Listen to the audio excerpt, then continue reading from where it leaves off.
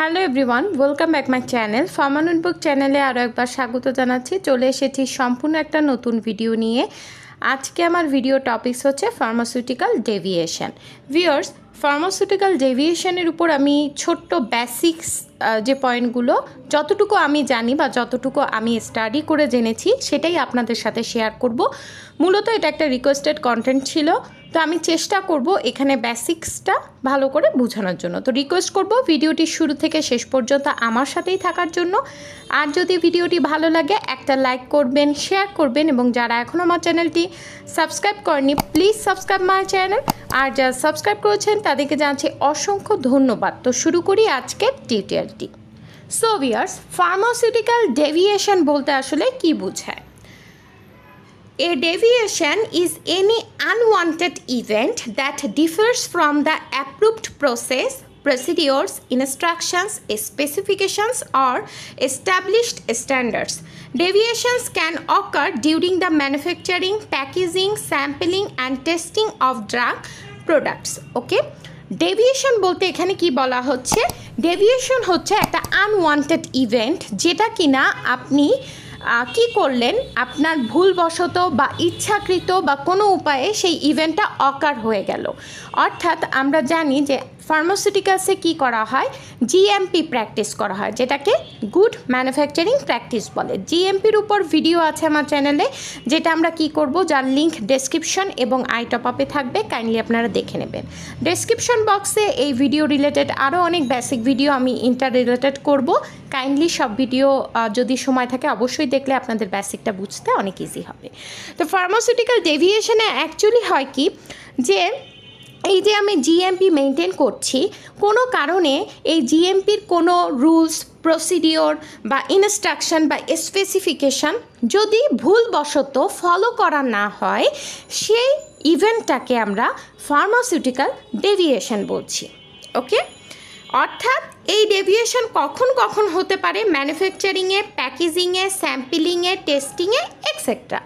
আমি যদি আরেকটু ব্যাখ্যা করি, সেটা হচ্ছে যে জিএমপিতে কি থাকে, আপনি যখন একটা ড্রাগ ফর্মুলেশন করতে যাবেন, তো সেটার জন্য আপনার যা যা প্রসিডিওর, যা যা প্রিকশন, যা যা করা প্রয়োজন, কেমন এনভায়রনমেন্টে ম্যানুফ্যাকচারিং করা প্রয়োজন, কি কি ম্যাটেরিয়ালস থাকা প্রয়োজন, এপিআই কেমন হতে হবে, কি কি টেস্ট করতে হবে, সব কিছু কিন্তু ডিটেলস আকারে এই কি থাকে, সেভ করা থাকে, যেটা ফলো করেই কিন্তু একটা প্রোডাক্ট ম্যানুফ্যাকচারিং করা হয়।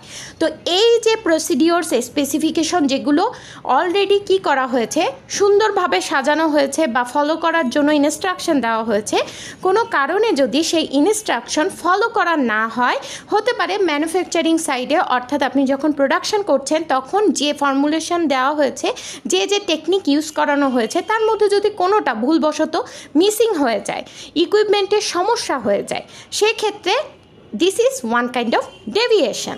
ওকে, দেন হচ্ছে টেস্টিংয়ের সময় আমরা জানি ম্যানুফ্যাকচারিংয়ের পর মার্কেটে যাওয়ার আগে আমরা বিভিন্ন ধরনের টেস্ট করে থাকি ড্রাগের সেফটি রিকোয়ারমেন্টের জন্য, বা মানে টক্সিক ডোজ যেন না হয়, সেফ ডোজ হয়, সাইড ইফেক্ট কেমন, অ্যাডভার্স ইফেক্ট কেমন, সব কিছু টোটাল থরো প্রসেস করা হয়।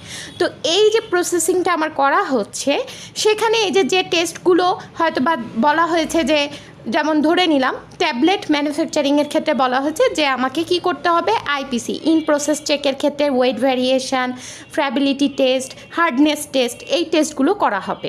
ওকে, কিন্তু সামহাও আমি যদি এই টেস্টগুলো না করে অন্য কোনো টেস্ট করা শুরু করলাম, যেটা কিনা লিকুইডের জন্য প্রযোজ্য, সেইটাকে বলা হয় ডেভিয়েশন। এখানে আমি জাস্ট এক্সাম্পলের জন্য বলেছি, মানে যে আপনার এরকম যে টেস্টটাও করতে বলা হয়েছে, সেটা যদি সামহাও আপনি না করে অন্য কোনো টেস্ট পারফর্ম করেন, সেই কাজটাকে বলা হয় ফার্মাসিউটিক্যাল ডেভিয়েশন।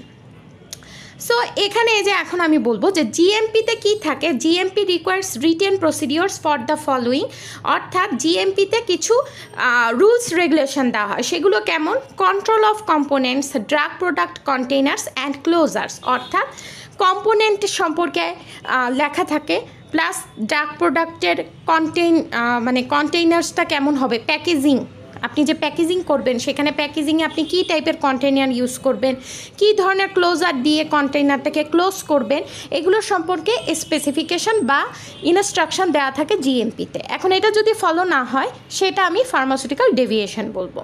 দেন হচ্ছে production and process controls. Production এবং প্রসেস কন্ট্রোলসের ক্ষেত্রেও আমাদের এরকম বেশ কিছু স্পেসিফিকেশন দেওয়া হয়ে থাকে, যেটা ফলো না হলে ফার্মাসিউটিক্যাল ডেভিয়েশন হবে। দেন হচ্ছে প্যাকেজিং অ্যান্ড লেবেলিং কন্ট্রোল, অর্থাৎ প্যাকেজিং লেবেলিংয়ের ক্ষেত্রেও বেশ কিছু রুলস রেগুলেশন জিএমপিতে থাকে, সেটাও যদি ফলো না হয় সেটাকেও বলা হয় ফার্মাসিউটিক্যাল ডেভিয়েশন। তারপর হচ্ছে holding and distribution. Then laboratory controls, অর্থাৎ আপনি যে ল্যাবে টেস্ট করবেন, ল্যাবে কিভাবে কন্ট্রোল করবেন, টেস্ট করবেন, সেগুলো সম্পর্কেও স্পেসিফিকেশন দেওয়া থাকে জিএমপিতে। সেগুলো যদি ফলো না করা হয়, কোনো কারণে যদি এই সবগুলোর মধ্যে থেকে কোনোটা ভুলবশত মিসিং হয়ে যায়, সেই সিস্টেমটাকে আমরা কি বলবো, pharmaceutical deviation. And finally complaints. ওকে, তো ভিউয়ার্স, এগুলো ছিল জিএমপিতে অ্যাকচুয়ালি কী ধরনের রুলস রেগুলেশন দেওয়া থাকে তার একটা ছোট ফর্মুলা।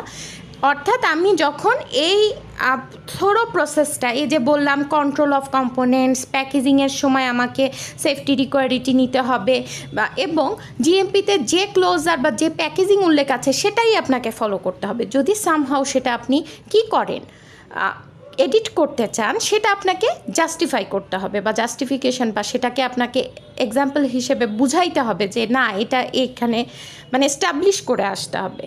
এছাড়া জিএমপিতে যে যে রিকোয়ারমেন্টগুলো থাকবে সেগুলোর যদি কোনো একটা মিসিং হয় সেটাকেই আমরা ফার্মাসিউটিক্যাল ডেভিয়েশন বলবো।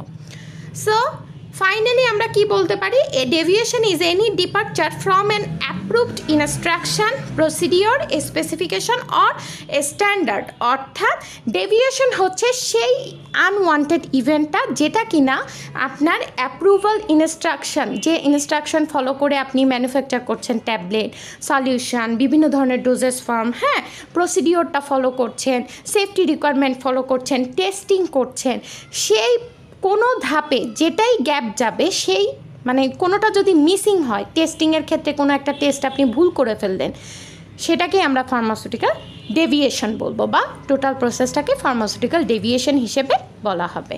That mean A deviation is any departure from an approved instruction, procedure, specification or standard. অর্থাৎ ডেভিয়েশনটা বলতে অ্যাপ্রুভাল থেকে যদি আপনি সরে এসে অন্য কিছু করে ফেলেন অ্যাপ্রুভড ইনস্ট্রাকশন থেকে, সেই ইভেন্টটাকে আমরা ফার্মাসিউটিক্যাল ডেভিয়েশন বলছি। এবার চলে যাচ্ছি টাইপস। ফার্মাসিউটিক্যাল ডেভিয়েশন, মনে প্রশ্ন আসতেই পারে যে ডেভিয়েশন কিভাবে সম্ভব, আমি যেহেতু ইনস্ট্রাকশন ফলো করছি, এটা কিভাবে আর কি ডেভিয়েশন হতে পারে। এটার দুইটা টাইপস এখানে বলা হয়েছে, একটা হচ্ছে প্ল্যান্ড ডেভিয়েশন, আরেকটা হচ্ছে unplanned deviation. Now what is planned deviation? Planned deviations are pre-approved temporary deviations from an existing protocol or process. Okay? They cover a specific time period or a definite number of batches. These deviations are undertaken by your organization to avoid a problematic situation. Planned deviations are organized in such a manner that they do not affect the safety and efficacy of your products. অর্থাৎ plan deviation কি, আপনি যদি কোনো কারণে ছোটোখাটো কোনো change করেন, ওকে, আমি এবার এটার এক্সাম্পল দেখব। এক্সাম্পলটা কেমন? Plan deviations in the pharmaceutical industry হচ্ছে change in batch size due to reduced availability of র ম্যাটেরিয়ালস। অর্থাৎ ইনস্ট্রাকশনে আপনাকে যে ব্যাচ সাইজ বলেছে, সেখানে যদি এমন হলো যে আপনার র ম্যাটেরিয়ালসের শর্টেজ আছে বা অন্য কোনো সমস্যা আছে, সেক্ষেত্রে আপনি ব্যাচ সাইজটা একটু কমিয়ে নিয়ে আসলেন, এটাও কিন্তু ডেভিয়েশন, কিন্তু এটাকে আপনি প্ল্যান্ড ডেভিয়েশন বলবেন। আপনি যদি ফর এক্সাম্পল 100টা ট্যাবলেট তৈরি করতে বলা হয়, যদিও এত ছোট অ্যামাউন্ট না, আরও বড় অ্যামাউন্ট, আমি জাস্ট এক্সাম্পলের জন্য বলছি, সেখানে যদি সামহাও আপনার র ম্যাটেরিয়ালের শর্টেজ হওয়াতে আপনি 80% বা 80টা ট্যাবলেট প্রডিউস করলেন বা ম্যানুফ্যাকচার করলেন, এই যে 20 ব্যাচ মানে কমে গেল, এইটাকে আমরা প্ল্যান্ড ডেভিয়েশন বলছি।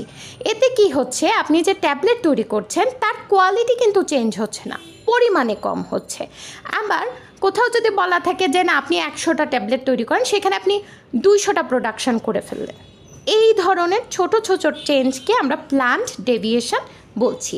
এতে কি হচ্ছে, ড্রাগের সেফটি রিকোয়ারমেন্টে কোনো ইনভলভমেন্ট হচ্ছে না, জাস্ট এটার অ্যামাউন্টে আপনি কিছু কম বেশি করলেন, কিন্তু ড্রাগের কোয়ালিটি কিন্তু সেমই আছে। পেশেন্ট যখন নেবে তার কোনো বিপদ হবে না।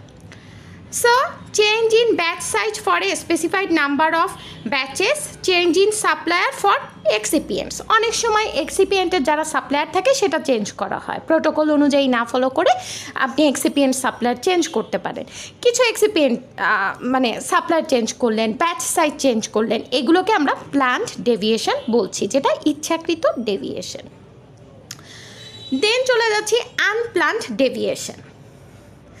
Unplanned deviations are non-compliance from your designed protocols or systems at any stage of the life cycle of a product manufacturing, testing, holding, packaging, or storage. Unplanned deviations are also known as uncontrolled events, unplanned events, or incidents. They may result due to human error, failure of a utility, equipment, instrumentation breakdowns, or malfunctions. ওকে, অর্থাৎ আনপ্ল্যান্ডটা কি? Unplanned হচ্ছে আপনার কোনো কারণবশত কি হলো, আপনার যে প্রোটোকলে যে সিস্টেম ফলো করা আছে সেটা আপনার ফেল হয়ে গেল। সেটা কীরকম, এক্সাম্পলটা একটু দেখব। এক্সাম্পল বলতে আনপ্ল্যান্ডের যেটা বলা হচ্ছে যে যদি হিউম্যান বেসড কোনো সমস্যা হয়, অর্থাৎ এক্সিপিয়েন্ট চেঞ্জ হয়ে গেল বা অন্য কোনো কিছু কোনো কারণবশত চেঞ্জ হলো, এপিআইতে কোনো সমস্যা ছিল, এপিআই যে টেস্টিং করার কথা ছিল সেটা সামহাউ ইকুইপমেন্টের অ্যাবসেন্সে বা ইকুইপমেন্ট ব্রেকডাউন হয়ে গেল, হ্যাঁ, আমি যেটার মধ্যে ট্যাবলেট তৈরি করব সামহাউ সেটা নষ্ট হয়ে গেল ইকুইপমেন্টটা, তাহলে সেই ব্যাচটা কি হয়ে গেল, পুরোই কিন্তু ডেটোরিয়েট। এই ধরনের ডেভিয়েশনকে আমি আনপ্ল্যান্ড ডেভিয়েশন বলছি। তো ভিউয়ার্স, এইবার চলে যাব ইম্পর্ট্যান্সে। ওকে, ইম্পর্ট্যান্স কী, অর্থাৎ আপনি যে ডেভিয়েশনটা সম্পর্কে এত স্টাডি কেন, মানে ডেভিয়েশন কী ধরনের ক্ষতি করতে পারে যদি আমি স্টাডি না করি, ইম্পর্ট্যান্সটাকে। First of all, a critical deviation affects the quality of a critical process parameter, equipment, or instrument, or has an immediate patient safety risk or life-threatening situation. Viewers, ডেভিয়েশনে এখানে আরেকটা ডিভাইডেশন দেখানো হয়, একটা হচ্ছে মাইনর, মেজর, ক্রিটিক্যাল। ক্রিটিক্যাল ডেভিয়েশনটা কি, somehow যদি আপনার ম্যানুফ্যাকচারিংয়ে কোনো সমস্যা হলো, কোনো কন্টামিনেশন হলো, র মেটেরিয়ালস হতে পারে, এক্সিপিয়েন্টস হতে পারে, যে কোনো ক্ষেত্রে যদি আপনি প্রোটোকল ফলো না করেন, সো এই ধরনের পসিবিলিটি অনেক বেশি বেড়ে যায়। যেহেতু প্রোটোকলে আপনাকে র মেটেরিয়ালস, এক্সিপিয়েন্ট টেস্টিংয়ের জন্য যে টেস্টগুলো করতে বলা হয়েছে সেগুলো যদি না করেন, ওকে, বা সেগুলো থেকে যদি কোনোটা ভুলবশত কোনো কিছু হয়ে গেল, ইকুইপমেন্টের সমস্যা ছিল কিন্তু আপনি ধরতে পারলেন না, তো সেক্ষেত্রে কি হচ্ছে, এই ডেভিয়েশনটা কিন্তু অলরেডি অ্যারাইজ হয়ে যাচ্ছে। এখন এই প্রোডাক্টটা দিয়ে যখন ম্যানুফ্যাকচারিং করা হবে, সেই ড্রাগের কোয়ালিটি কিন্তু অবশ্যই কমে যাবে। সেই ড্রাগটা যখন কোনো পেশেন্ট নিবে, সে যতটা না সেফটির সম্মুখীন হবে তার থেকে তার টক্সিসিটি বা হেলথ হ্যাজার্ড হবার সম্ভাবনাটা বেড়ে যাবে। ওকে, এই ধরনের ডেভিয়েশনকে আমরা ক্রিটিক্যাল ডেভিয়েশন বলছি। সো আপনি যদি ডেভিয়েশন সম্পর্কে আপনার ক্লিয়ার কাট ধারণা না থাকে, সেক্ষেত্রে এই ধরনের সমস্যা হওয়াটা খুব স্বাভাবিক। সো এই জন্য আমাদের অবশ্যই ডেভিয়েশন সম্পর্কে বেসিক ধারণা থাকা উচিত।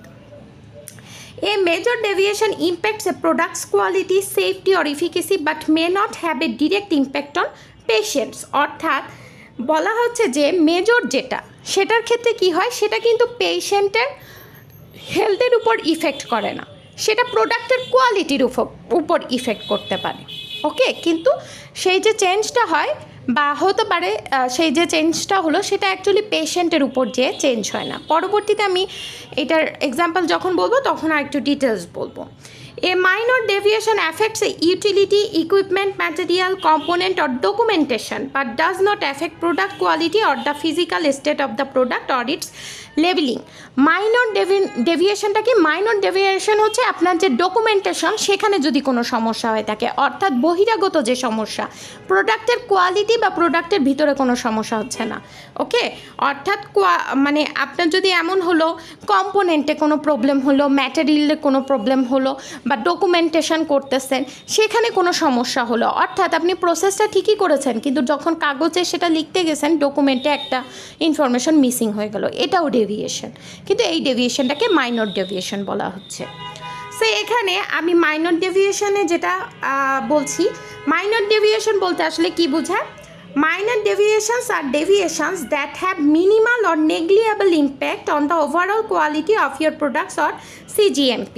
অর্থাৎ কারেন্ট গুড ম্যানুফ্যাকচারিং প্র্যাকটিসের থেকে যে গাইডলাইনগুলো দেওয়া হয়েছে সেগুলো আপনি ফলো করছেন, কিন্তু মাইনর কেস যা হয়তো বা ডকুমেন্ট করতে যেয়ে বা কোনো কিছু লিখতে যেয়ে লেবেলিংয়ে ছোটোখাটো যে ভুলটা, সেটাকে আমরা মাইনর ডেভিয়েশন বলি।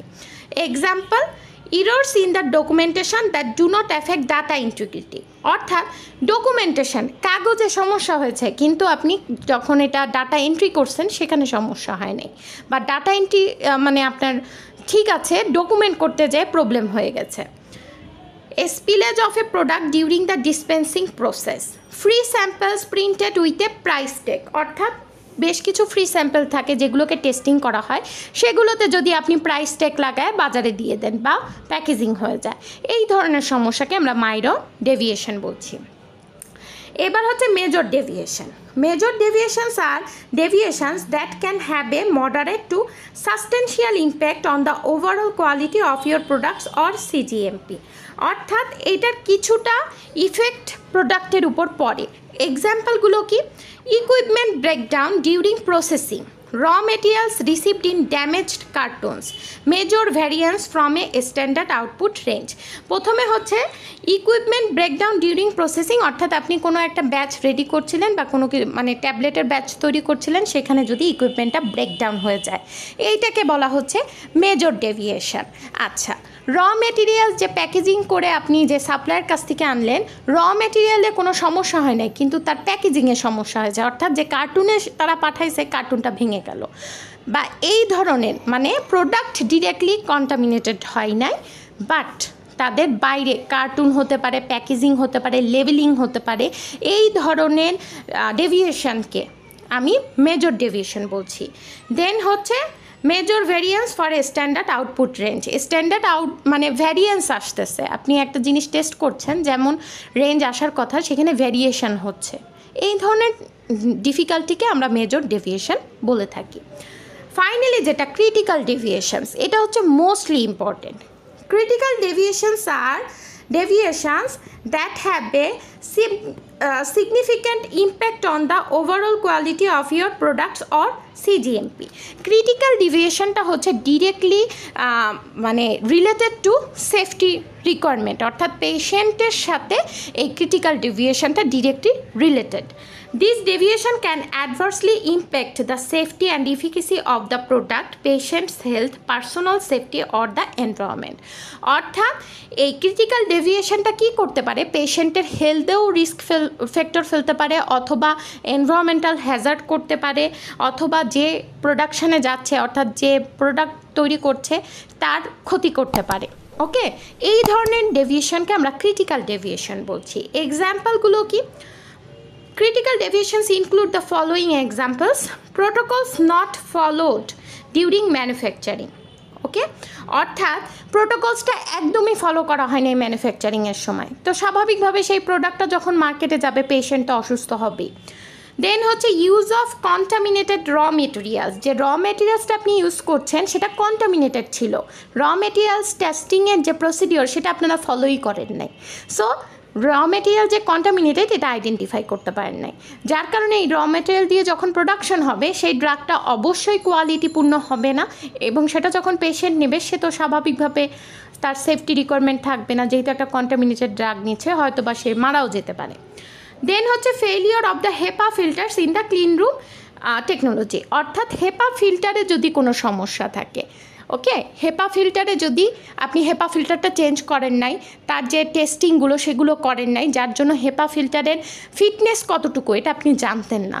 এখন হেপা ফিল্টার যদি ড্যামেজ থাকে তো সেই ম্যানুফ্যাকচারিং এরিয়াতে স্বাভাবিকভাবেই কন্টামিনেশন থাকবে, এবং যার ফলে আপনি যে প্রোডাক্টটা তৈরি করবেন ক্লিয়ার র ম্যাটেরিয়ালস, ক্লিয়ার এক্সিপিয়েন্ট সব কিছু দিয়েই আপনি সব প্রোটোকল ফলো করলেন, কিন্তু হেপা ফিল্টার যেহেতু মেনটেন করা হয়নি, যার কারণে হয়তো বা এনভায়রনমেন্টটা কন্টামিনেটেড থাকতে পারে এবং সেখান থেকে ডেভিয়েশন হতে পারে।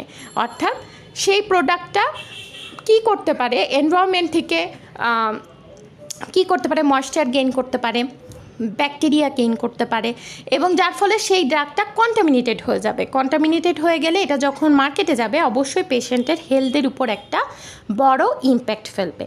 তো ভিউয়ার্স, আজকে আমার কাছে এতটুকুই। ডেভিয়েশন সম্পর্কে আমি জাস্ট বেসিকটা বোঝানোর চেষ্টা করেছি। পরবর্তী ভিডিও দেখা আমন্ত্রণ রইল। Thanks for watching.